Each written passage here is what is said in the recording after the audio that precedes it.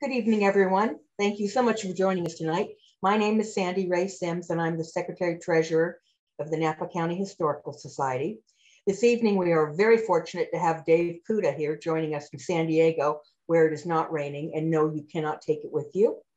Dan is a certified sommelier, a Napa Valley wine expert, a Bordeaux master, a Champagne master, among other things.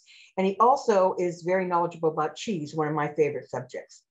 He's traveled the world, exploring the different regions and learning all about different wines.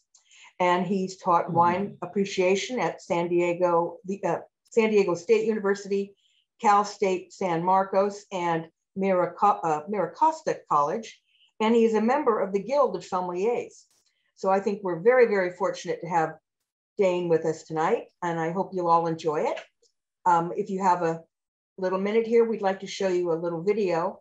Tells you a little bit more about the society.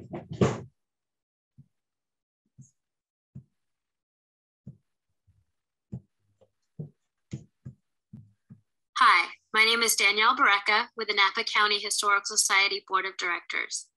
Thank you for tuning in today. It is because of the support of members like you that we are able to still provide content during this challenging time. Please consider renewing your membership or gifting a membership to a friend or family member. Thank you, and we hope you tune in again. Hi, my name is Danielle Barreca with the Napa County Historical Society. Okay. She's still Danielle Barreca. Yeah, yeah, she hasn't changed. Not a bit. And now, Dane, please tell us, interest us as we're already interested.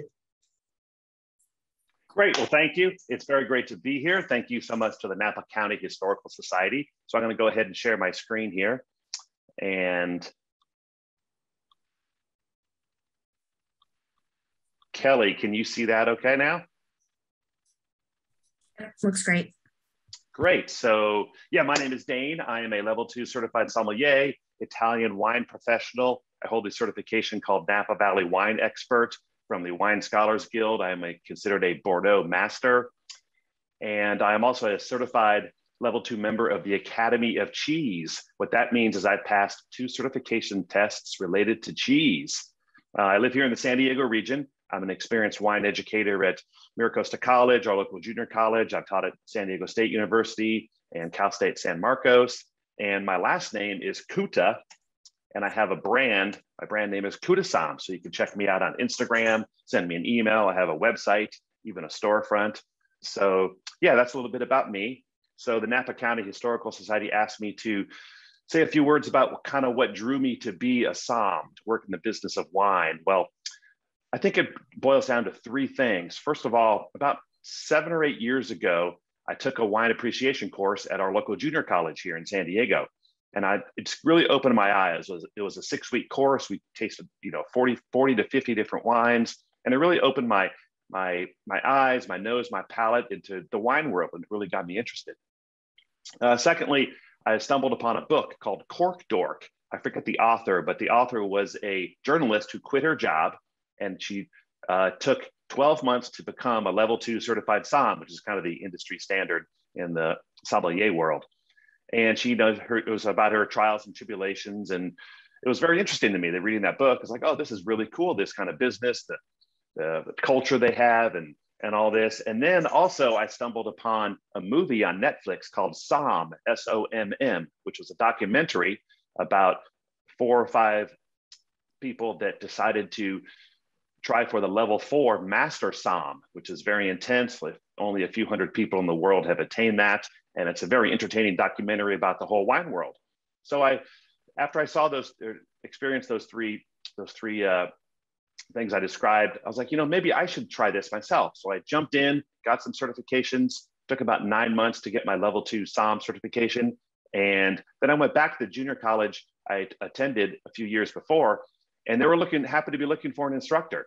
And what do you know, about 3 months later, I became the instructor of the same class that I sat in about 3 years before that. And now I am, like I said, instructor at many colleges here in the San Diego region. So yeah, that's kind of what drew me to the world. So tonight I have a topic to discuss, and it is luminaries, wine luminaries from past to present. So I'd like to start first with a little bit of background on Napa Valley wine. So we'll click through some slides here about the background. So you might know this, maybe not, but Napa Valley represents 0.4% of the world's wine production. So it's really small. It's not a very large region. Napa's production is even tiny compared to other famous wine regions. It's 0.4 of the world's wine, but let's bring up a chart here. Look at some other famous wine regions like Mendoza, Bordeaux. In terms of vineyard acreage, these areas are large, very large. Napa is really small, about 46,000 acres planted to the vine. So in comparison, it's pretty small, but yet it is world renowned. So we're going to talk about how it became that way and, the luminaries that helped that along. Just so you're aware, Napa Valley's top varietals, it's pretty much all Cab and Chardonnay that kind of lead the way, a little bit of Merlot and some other varietals, but Cabernet and Chardonnay really lead the pack in terms of the fine wine world.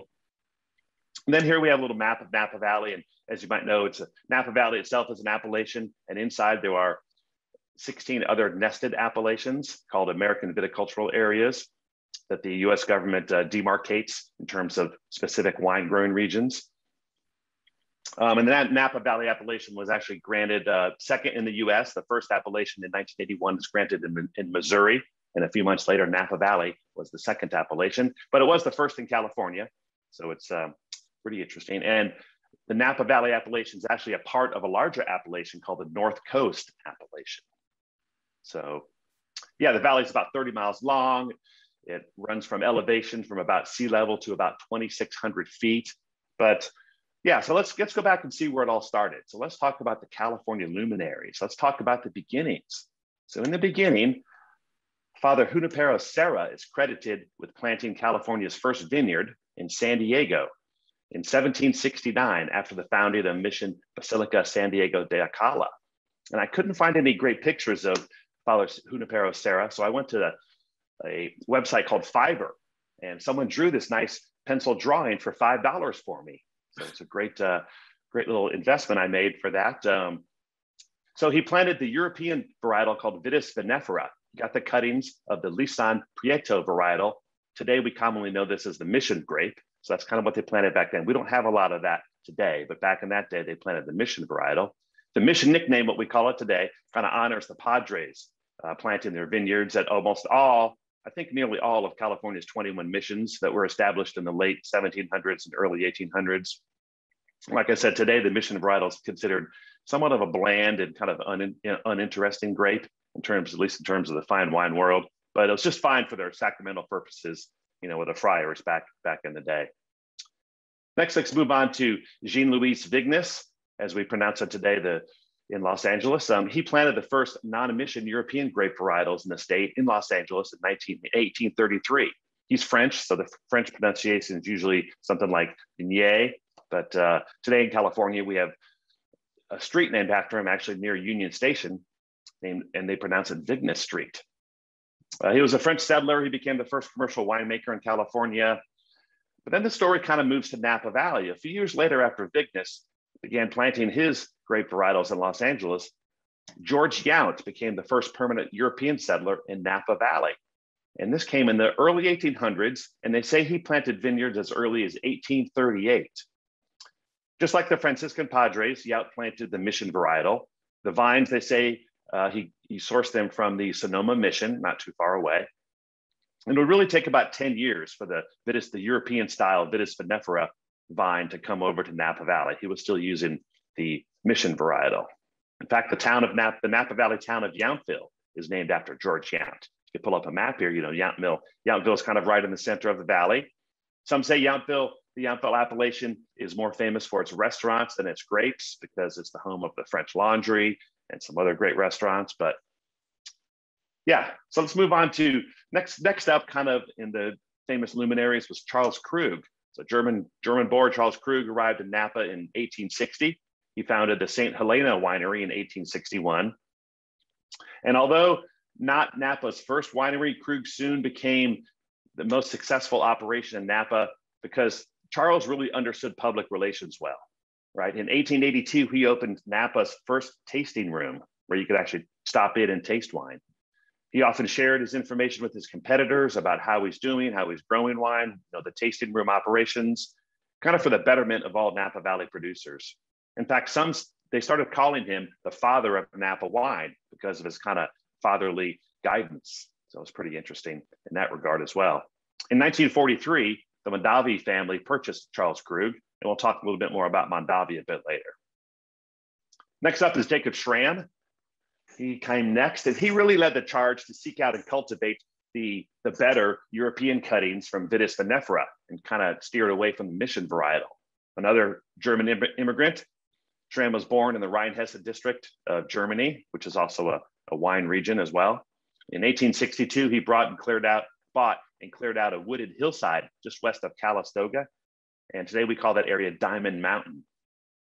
What he did was Schramm actually built elaborate caves and tunnels into the hillside for wine aging and storage. And what he did was he hired a team of 12 Chinese workers, and they dug 1.5 miles of caves. It took those workers 17 years to dig 1.5 miles of caves because they say they only made a progress of 6 inches per day, which is astounding. In 1875, he built a Victorian style mansion. Business continued to thrive into the 1900s. Unfortunately, he passed away in early 1905. The winery kind of fell out of favor and actually ceased operations for a few years. It kind of stayed that way until 1965 when it was purchased by the Davies family. What they did, they kind of changed the game a little bit. They changed the focus to sparkling wine. They opened the tours. They opened the expansive caves to tours for the public. They opened up the mansion so the public could visit. They actually built a modern visitor center. All this really brought back Schramsberg to a successful institution. In fact, one of the best wines, the Schramsberg Blanc de Blancs, is known as one of the world's greatest sparkling wines. I mean, it's up there with champagne, and it's been served starting at President Nixon's 1972 toast to peace with China's Premier Zhao. It's been served at presidential events ever since Nixon, including Biden. Actually, recently had an event where Blanc de Blancs was served. So all the presidents from Nixon on served Schramsberg Blanc de Blancs. Next influential Napa Valley luminary arrived in 1868, Jacob Berenger. He was another German immigrant. He worked as a cellar foreman for Charles Krug until 1875, when Jacob and his brother Frederick partnered to purchase land right next door to Krug. And like Schramm, Berenger brothers also dug long, winding tunnels into the hillside to store wine for aging. In 1883, they built what is now known as the Rhine House. Today, it's a state historic landmark. Both Berenger brothers passed away in the first decade or so of the 20th century, and Jacob's children actually took ownership of the Berenger winery. Charles and Bertha Berenger were able to keep the winery open during the Prohibition years. And what they did was they obtained a federal license that allowed them to legally make wine for religious purposes, as did a few other wineries in the valley. And after Prohibition, Berenger was the first winery to offer public tours, and people literally lined up outside to get a tasting. This is a famous photo of the first day the Berenger winery was open after Prohibition was repealed. Today, Berenger, of course, is one of the top Napa Valley producers. And yeah, so Berenger had a real big impact on the valley.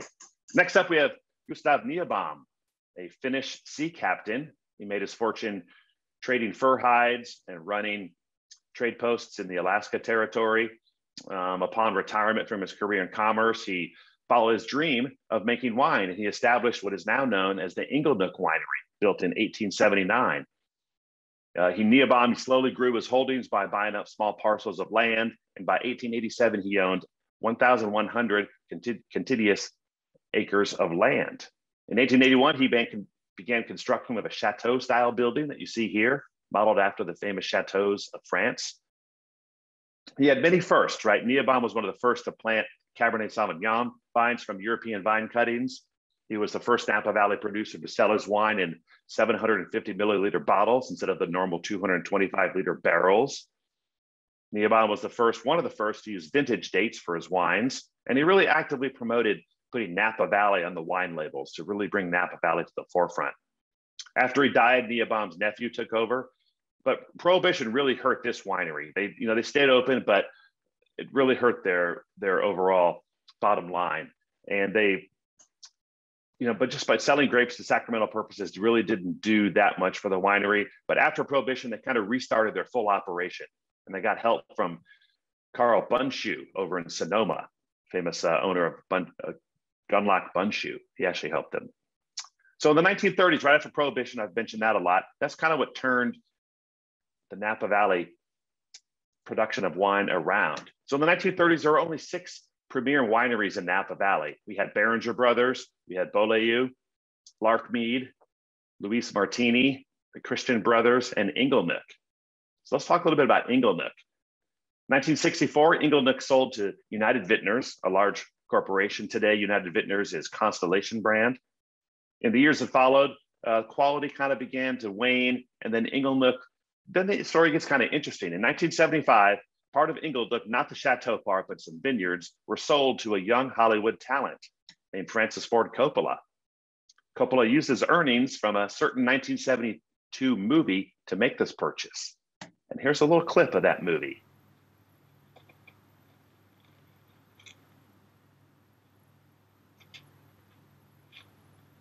That I cannot do.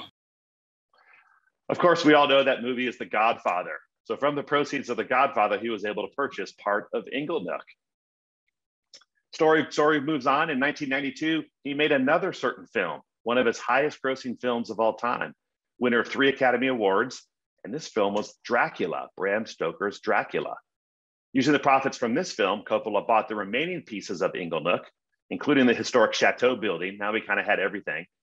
He made some other smart moves. Coppola moved his lower tier brands to a new Sonoma location in Alexander Valley. If you haven't been there, I highly recommend it. It's a really cool, family oriented, but it's kind of a lower tier brand. He really focused the Napa operation on top tier quality wines. In fact, he named his top tier wine Rubicon. He bought the rights to the name Inglenook. And today, the Inglenook's Rubicon has a very solid reputation as one of the premier Napa Valley Cabernet Sauvignon wines around.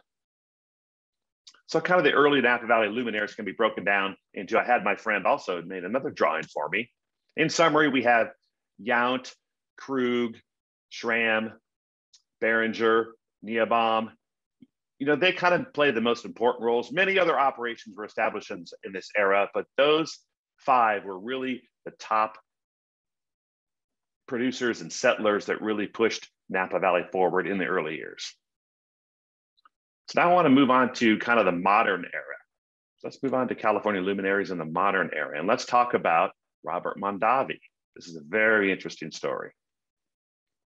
So Robert Mondavi was not a pioneer in making fine wine in Napa Valley. He wasn't really a winemaker. What he did was promote and market around the world that California could really make quality wine, right? He became basically the spokesman for Napa Valley in the early 60s and 70s. He's a pioneer, trailblazer, trendsetter. He really set the pace for notoriety and the real ascent of California wine. Robert Parker, famous wine writer, founder of various magazines, summed it up perfectly when he said, "No one in the United States has done more to promote the image of fine wine than Robert Mondavi and his family. They have had a profound positive impact on American culture, and we all benefited from it. So we really brought California wine to the forefront, especially Napa Valley. So let's go back and figure out how this happened. So let's go back to 1906. Caesar and Rosa Mondavi immigrated from Italy to America in 1906. Initially, they moved to Minnesota. They later settled in California's Central Valley near the town of Lodi. Robert actually went to Stanford University. He graduated. Once he graduated, Robert and he encouraged his brother Peter and father Caesar to all partner together and purchase the Charles Krug winery, which happened to be for sale in Napa's St. Helena region. So the 3 of them got together in a 3-way partnership, but things began to sour pretty much almost immediately. Peter was the winemaker. He took the lead as the primary winemaker, which fit perfectly with his kind of introverted personality. Robert was more of an extrovert. He was the salesman and spent most of his time on the road selling and promoting the family's wine. Caesar acted kind of as the patriarch. Well, resentment between the brothers quickly built up. as Robert would come home from these long, lavish trips and share stories of meeting dignitaries, having luxurious dinner parties. And then Robert would kind of direct Peter on how to make wine, saying that, hey, he knew what the customer wanted, right? Robert pushed for innovative changes at the time, but Peter wasn't quite open to, such as Robert wanted to use glass-lined tanks instead of stainless steel. Robert really pushed fermenting in closed-top tanks. Robert wanted to replace the large redwood aging barrels with smaller French oak barrels. And he wanted to replant the vineyards with more popular varietals. But Peter didn't really want to do that. Peter was like, wait, I'm the winemaker. He didn't want advice from his brother. He just wanted to make wine kind of his way. Well, the quarreling brothers continued to bicker, but they're always held at bay by Caesar. Then in 1959, Caesar passed away and Rosa became the peacemaker. But she could not really exert the control that Caesar had. It really kind of blew up into a fist fight a short time later. So as the story goes, in 1963, Robert had received an invitation to a White House dinner with President Kennedy. So Robert took his wife, Marjorie, shopping to prepare for this dinner, and they decided on an expensive mink coat for Marjorie to wear to the dinner. It was $5,000, so they decided not to buy it. However, shortly thereafter, the coat went on sale and Robert snapped it up for only $2,500. And he put this $2,500 on the company's expense account. You can find anything on YouTube. I just found this is not actually Marjorie, it's not actually Robert Mondavi, it's just a bland YouTube clip of someone trying out a mink coat in the 1950s. So when Peter had heard about this expense, he was furious, right? Not only had his brother's wife received a $2,500 mink coat, compliments of the family business, Peter had not been invited to the White House dinner with the president. Only Robert and Marjorie's names were on the invite. White House dinner was postponed, but Peter still held that grudge. At a family dinner 2 years later, the mink coat issue came up again. And the brothers it led the brothers to exchanging swings, kind of like a baseball brawl. And he's drilled and Manny's going after him. And here we go.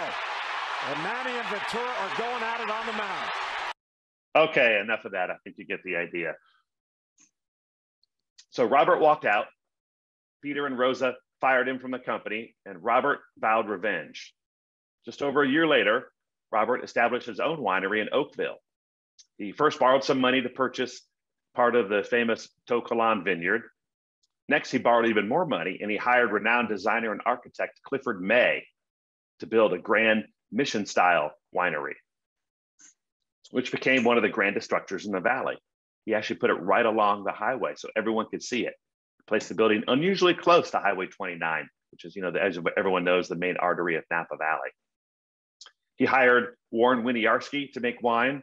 Winiarski would later move on and create Stag's Leap's wine cellar's famous Cabernet Sauvignon that won the 1976 Judgment of Paris tasting.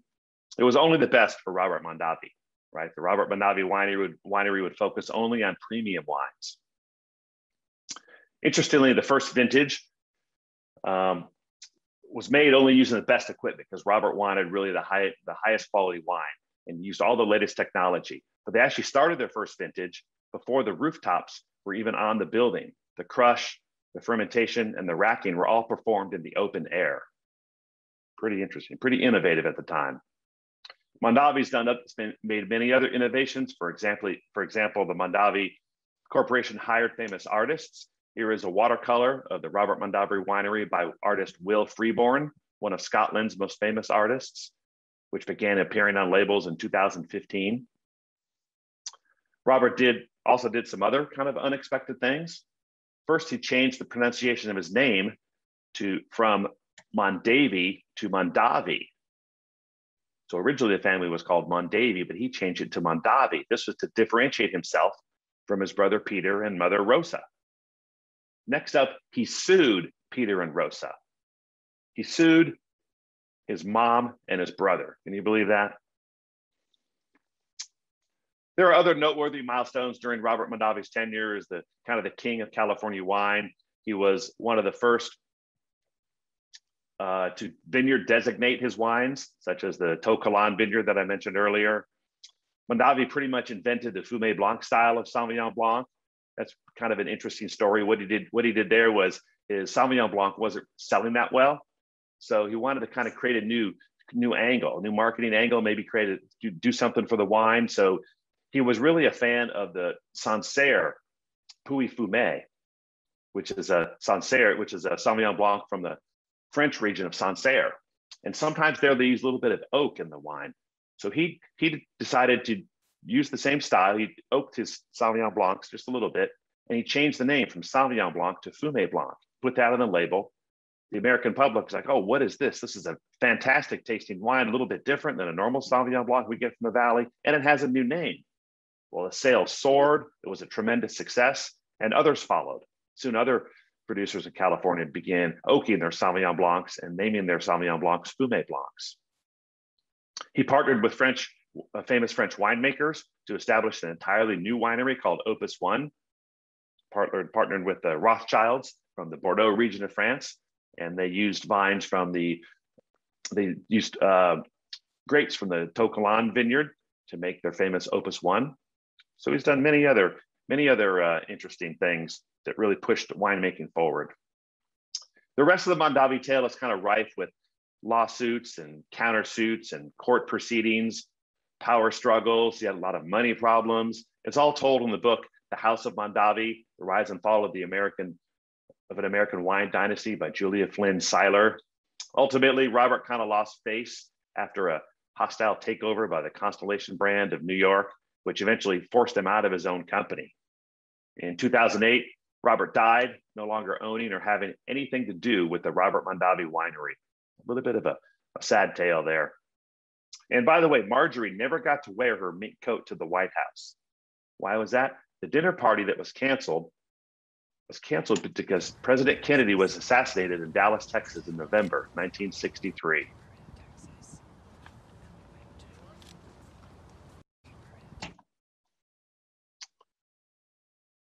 All right, so Mondavis, now let's move to some new kids on the block.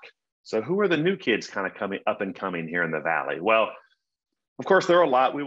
Hindsight's always 20/20, so we won't know who the really successful entrepreneurs and winemakers are in the Valley until we look back on it 20, 30, 40, 50 years from now. But in my opinion, there are some interesting personalities.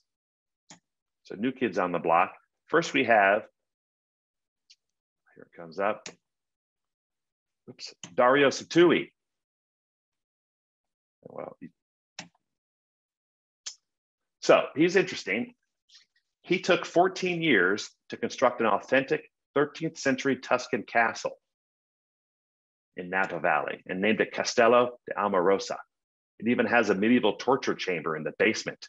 He runs tours, and it's just incredible structure, very unique, and yeah, very, very interesting player in the Napa Valley wine world.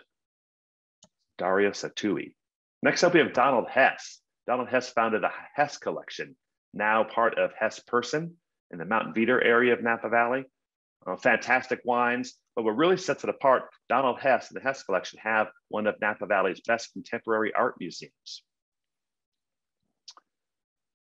Large gallery in the second, third, and fourth floors of their winemaking operation.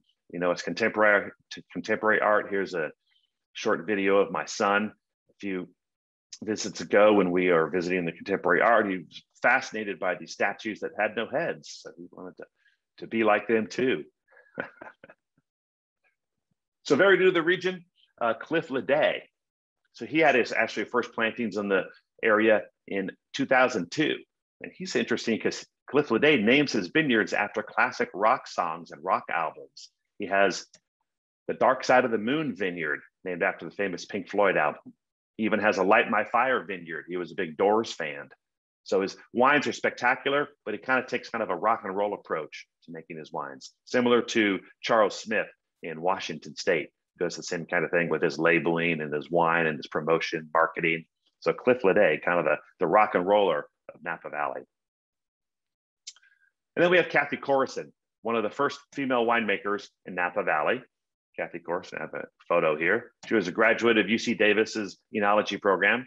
The Corison Cabernet Sauvignon collection wines are some of Napa's most powerful and respected wines, in my opinion.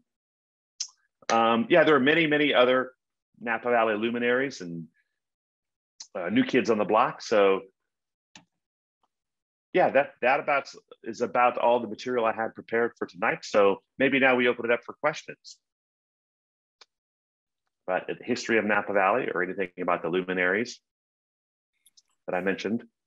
Dane, thank you so much. So one question that comes to mind is that, areas in France are known, they're called, wines are literally called by the region. Like you said, Saint-Cyr, and, the Loire Valley is really famous for its fumé. But here in this valley, in the Napa Valley, we really are, I guess, most famous for our cabs. And could you, maybe and you may not know, but why do you think that one particular varietal really took hold here versus something else, a Pinot or something else that could have easily has taken a hold here as well? So what do you think? Yeah, that's a very good question. Why is Cabernet so prominent? Well, it kind of goes back, Prohibition era in the 20s and 30s really hit Napa Valley hard.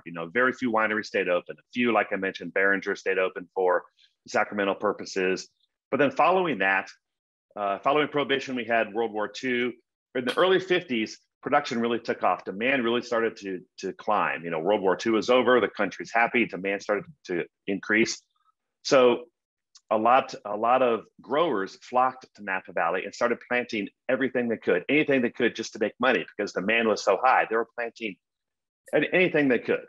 And that lasted in the 60s and 70s. And then in about 1980, this bug called phylloxera reappeared. It had first appeared in the late 1800s, but it came back in the early 1980s. What phylloxera is this louse, and it attacks the grapevines, actually in the roots, subterranean, and it kills the vines. So what the rush to plant in the 1950s and 60s, they actually used the incorrect rootstock. They didn't use a rootstock that was resistant to phylloxera.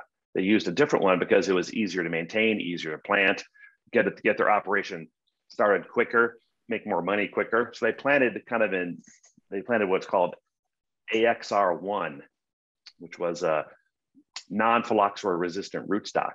Well, one of the big floods of the 1980s kind of flooded the valley and spread phylloxera all throughout the valley and really destroyed a lot of the vineyards. So what the producers did in the early 80s, this was just after the 1976 judgment of Paris, keep in mind, in the early 80s, they ripped up all of the vineyards and decided to plant the best varietals. So producers actually answer the question, what varietal is going to do best? Instead of how can I make the most money, what's the quickest to get going? What varietal does best in the soils, the climate, the terroir, what's going to do the best? And they decided Cabernet. So they started to replant the vineyards to Cabernet. And I believe in 1992 is when Cabernet overtook Chardonnay as Napa's #1 varietal planted. So it was really a combination of history and a lot of things, but really the phylloxera that forced winemakers to rip out old vines and plant the vines that do best in the weather and the soil, which happens to be Cabernet Sauvignon. Great, thank you. Thank you. Sort of an aside, this is Shannon, hi. Yeah. An aside, since you were mentioning Kathy Corzin, I happened to learn recently that this year was the 50th harvest from their Kronos vineyard, which is their main vineyard designation for their lead Cabernet. 50 years. Yes. Yeah. Yeah, I think, I believe you pronounce her name Tyson, it's T-Y-C-K. Josephine Tixon. Tixon. It rhymes with Dixon. Dixon, well, thank you.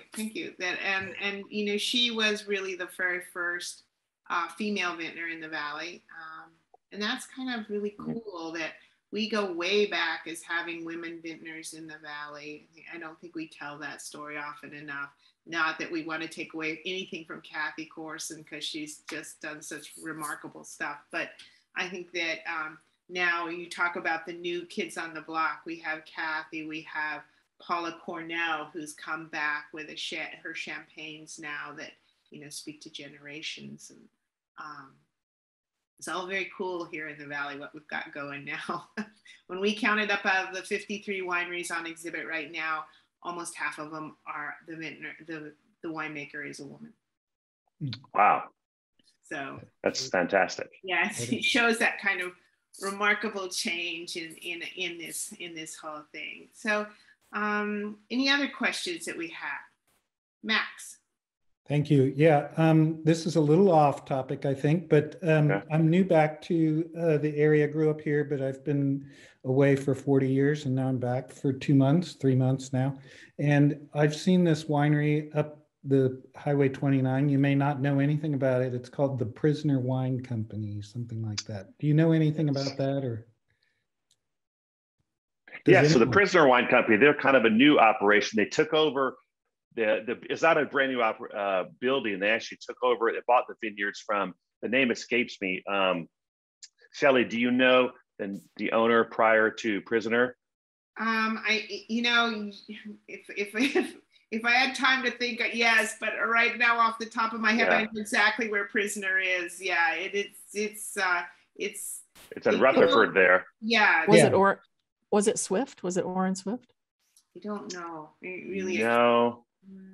But interestingly, so they're in the wine world, Prisoner is interesting. So Prisoner's they make wine similar in a Caymus style. So they actually add a little bit of residual sugar, and their wines end up being a little bit on the, not sweet, but higher in residual sugar than other wines can be, similar to a Caymus style. So they definitely have a particular style they're going for, fruit forward, that slight sweetness. Consumers love it, of course. And one interesting thing they inherited from the previous owner that the name escapes me, they inherited the famous Rutherford Bench Monument. So the Rutherford Bench Monument is this literal park bench. It's made out of wood. It's kind of large, so it's not like the human size. It's like a giant-sized park bench. And the Rutherford Bench Monument denotes the famous Rutherford Bench. Rutherford is an appellation in Napa Valley, and the easternmost side is what they call the Rutherford Bench, because the alluvial soils come down from the mountain, and just before they hit the river, it kind of drops off into, like a bench, what you would see like a land-like bench. So the growers there, they plant their vines on top of this, not so good alluvial soil, which makes the vines really struggle and really produces this real concentrated flavors in the grapes, a little bit different than the valley floor would. So, the Rutherford Bench, and the bench area land actually extends a little bit further north, a little bit south into Oakville, a little bit north into St. Helena, but 80 to 90% of the bench is actually in the area of Rutherford. So because this has this great reputation of my grapes come from the Rutherford Bench, they had this monument of a giant bench at the Prisoner Wine Company. Well, and also I noticed that Shannon here has put that, it was founded by Dave Finney. He was the founder of Orrin Swift too. It's also, the Prisoners are in, just as I was thinking about it, it's in the original, the older Modoc vineyard set of Rutherford, and it's right next door to Ghost Block. So the Ghost Block. Yeah. So it's, yeah. And that's exactly, thank you, Shannon. That's what I was thinking of. It occupies the old Franciscan. Yeah, Franciscan. Franciscan. That's what I was. Yeah, that's what it was. Yes. And Franciscan was known for its, you might remember this, Max, from when we were young, but they used to produce a bin. So their red wines were produced in bin numbers, and they were completely inconsistent year to year. So one year you'd get this bin that you just died for, and the next year you'd get a bin you could, you'd make vinegar with. But that was their kind of their claim. So we have another question about, because you know about cheese as well as wine, as we now kind of move into the 21st century and the 20th century, and part of Robert Mondavi, quite frankly, his big push was to really pair wines with foods, red wine with red meat, white wine with chicken. But in the 21st century, does that still hold true, or are we starting to move out from that? Yeah, I think that's a real big generalization, red wine with meat and white wine with chicken. There's definitely some other ways to approach a food pairing. I like to think of it more of an old world, new world kind of scenario instead of white versus red. So old world wines, old world meaning continental Europe, and new world meaning everywhere else. So continental Europe, of course, is France, Italy, Spain, and everywhere else would be Australia, California, South Africa, South America.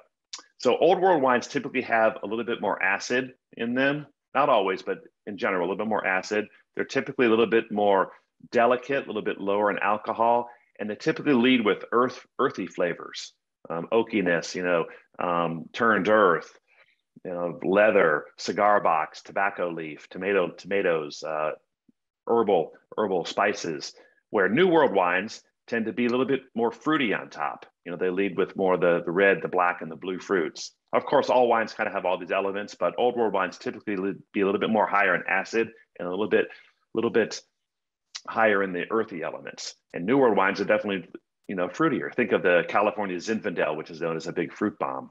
So if you're having like a steak dinner, right? So if you're having a juicy steak, maybe a marbled ribeye, and you take a bite of that, the last thing you want to do is take a bite of a fresh strawberry after that.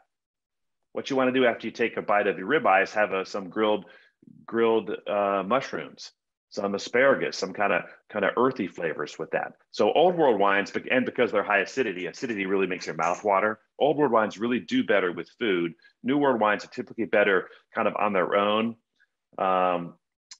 Sometimes better like with desserts or chocolates, that sort of thing. But in terms of red versus white, there are a lot of exceptions. For example, in the fine wine world, the common practice is with a roast chicken to have that with a Gamay-based Beaujolais, which is a light red wine. That's a good example. Fish, you could do like a Pinot Noir, a light red Pinot Noir with like a grilled salmon. So those are some interesting pairings as well. So you can, cross reds and whites in those kind of manners. Great. And then in terms of cheese, let me address cheese. So cheese is interesting because what you really want to do with cheese is what grows together goes together. So if you have Spanish wine, you want to try some Spanish cheese. If you have a French wine, it goes really well with French cheese. So yeah, and of course you want to do the bigger reds with more of the blue cheeses, and the Sauvignon Blancs and the sharper mineral-based white wines with more of the soft cheeses, which do really well with the white wine. So yeah, so keep that in mind too. What grows together goes together when you're pairing cheese and wine. Do you have another question, Max? Just a comment. I just finished A Year in Provence, the book by Peter Moyle. And he goes, it's all about food and wine, and it doesn't seem to follow any cut and dried rule, like red with this and that. It's more like everybody has their own take on it. Everybody who's producing the wine and says, eat, have this with this and have that with that. And it's very individualized, and it's really very interesting. If you ever want to explore that, that's a good book to read about. Read up on it, and if you haven't read it, but it's pretty humorous too. It's a lot of fun. Yeah, we also have Shannon says, I flew United Domestic a couple of weeks ago, and they were serving only South African wines on that flight. So. Oh, interesting.